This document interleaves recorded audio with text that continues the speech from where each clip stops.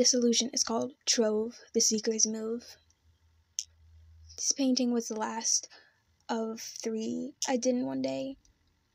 If you watched my previous 2 videos, you'll have seen Sanctum and Grow, Don't Change. I switched the publishing order for those 2 because I love Grow, Don't Change so much. So much. If you like this video, please consider checking those out, leaving a like, or commenting something. I'd really appreciate it. This is the 16th painting of my 20-page 9x12 canvas pad, so stay tuned for the remaining 4 to come. This concept came about on a page in my sketchbook with a very similar figure. I chose this one because I like the aloofness of it, while the pose maintains an elegance, a poise. I think it conveys a sense of wonder or curiosity and self-exploration. The face is turned away from the viewer. The elongated neck exaggerates the detachment the figure feels from its body. The legs create a crouch, while the torso itself is relaxed and reclined. Of the 3 I did this day, this one I worked on the fastest, yet it's so clean when you look at it.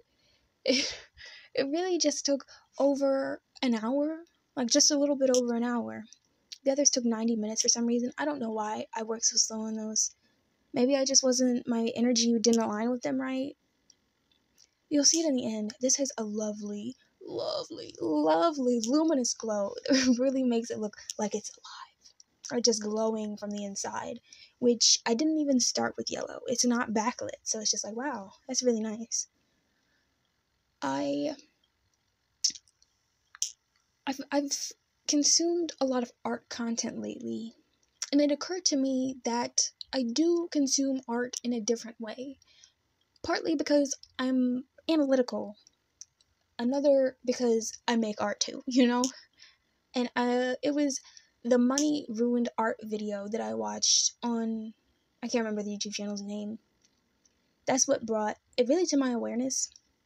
That I was like, this type of video could probably only be made by somebody who likes and cares about art, to realize that money ruined art, because I sort of thought something very similar before.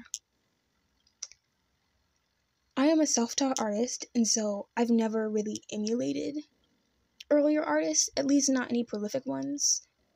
Everyone, I think, has a cartoon stage, but I think mine was very brief. My methods, as I evaluate them, might be unconventional, in that I paint from the tube more than from the palette, because I work at random, erratic, and often by mood. I like to think that technique is to the artist as personality is to the person. A fingerprint. You get what I'm saying? I think being taught, in part to my view of schools as prison, where they are meant to force the individuality out of you, by conditioning you to conform with positive reinforcement, that an artist is unlikely to flourish. My interest in artists and their art, at least the ones before me, like Basquiat, the way that he's said to have worked and integrated so many things, whether it be like other artists' sort of motifs or other artists' techniques, whether it was sort of like homage things.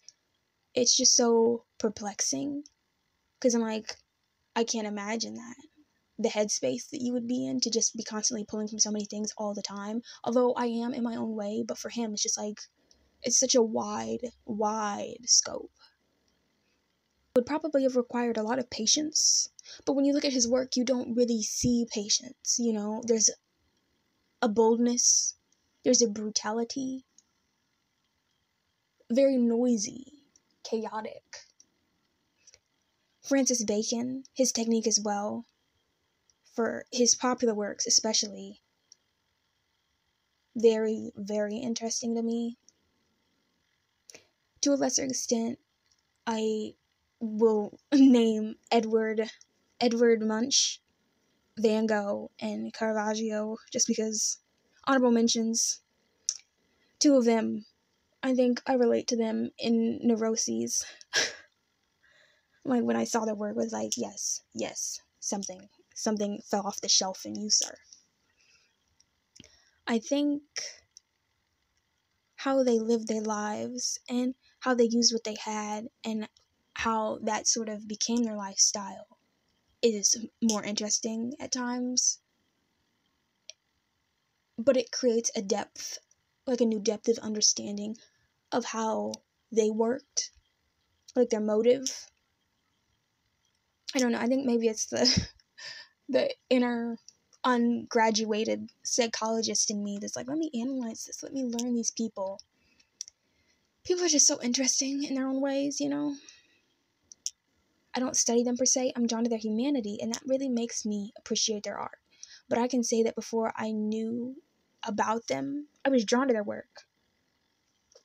Like Edvard Munch, in my elementary school art classroom, the teacher had a reproduction of The Scream, and before I knew he felt so existential, I felt it. When I look at Vincent van Gogh, like The Sunflower and The Starry Night, it makes me wonder whether or not I'm truly an expressionist or an impressionist. And I've wondered this before, and you're like, wow, this is not the time to have an identity crisis. And I'm like, you're absolutely right. But I have tattoos in homage of Van Gogh and Edvard Munch about flowers on my knees, as I identify as a flower in disguise. It just seemed fitting. And flowers on the knees, like I'm kneeling in flowers. Stoic. They're probably a stoic sort of flowers because they're mazes. Anyway, if you take anything away from this video, it is art, truly art, and art goes on, so I will in my next video.